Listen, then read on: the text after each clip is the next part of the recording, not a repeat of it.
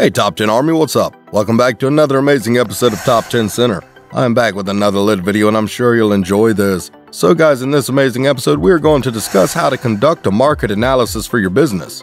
Are you guys excited for this amazing video? Before we begin, make sure you like and subscribe to our channel. We bring you the latest news and updates in the finance and business world. How to conduct a market analysis. While conducting a market analysis is not a complicated process, it does take a lot of dedicated research, so be prepared to devote significant time to the process. These are the 7 steps of conducting a market analysis. Number 1. Determine your process. There are many reasons you may be conducting a market analysis, such as to gauge your competition or understand a new market. Whatever your reason, it's important to determine it right away to keep you on track throughout the process. Start by deciding whether your purpose is internal, like improving your cash flow or business operations, or external, like seeking a business loan. Your purpose will dictate the type and amount of research you will do. Number 2. Research the state of the industry.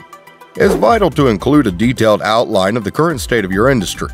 Include where the industry seems to be heading, using metrics such as size, trends, and projected growth. With plenty of data to support your findings, you can also conduct a comparative market analysis to help you find your competitive advantage within your specific market. Number 3. Identify your target customer. Not everyone in the world will be your customer, and it would be a waste of your time trying to get everyone interested in your product. Instead, decide who is most likely to want your product using a target market analysis and focus your efforts there. You want to understand your market size, who your customers are, where they come from, and what might influence their buying decisions, such as factors like these: age, gender, location, occupation, education, needs, interests. During your research, you might consider creating a customer profile or persona that reflects your ideal customer to serve as a model for your marketing efforts. Number 4. Understanding your competition. To be successful, you need a good understanding of your competitors, including their market saturation, what they do differently from you, and their strengths, weaknesses, and advantages in the market.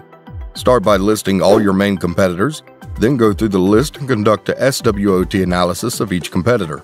What does that business have that you don't? What would lead a customer to choose that business over yours? Put yourself in the customer's shoes. Then, rank your list of competitors from most to least threatening, and decide on a timeline to conduct regular SWOT analysis on your most threatening competitors. Number 5. Gather additional data. With marketing analysis, information is your friend. You can never have too much data. It is important that the data you use is credible and factual, so be cautious of where you get your numbers. These are some reputable business data resources: U.S. Bureau of Labor Statistics, U.S. Census Bureau, state and local commerce sites, trade journals, your own SWOT analysis, market surveys or questionnaires. Number 6. Analyze your data. After you collect all the information you can and verify that it is accurate, you need to analyze the data to make it useful to you. Organize your research into sections that make sense to you, but try to include ones for your purpose. Target market, and competition. These are the main elements your research should include: an overview of your industry size and growth rate, your business's projected market share percentage, an industry outlook, customer buying trends, your forecasted growth, how much customers are willing to pay for your product or service. Number 7. Put your analysis to work. Once you've done the work to create a market analysis, it's time to actually make it work for you. Internally, look for where you can use your research and findings to improve your business.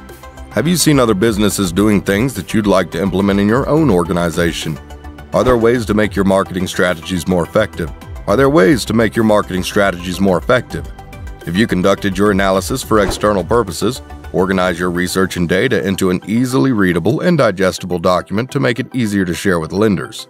Be sure to retain all of your information and research for your next analysis, and consider making a calendar reminder each year so that you stay on top of your market.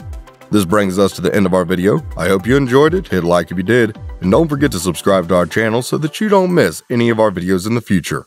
Also, watch the 2 videos that are on your screen because I'm sure you'll love them. With that, I'll see you in the next video.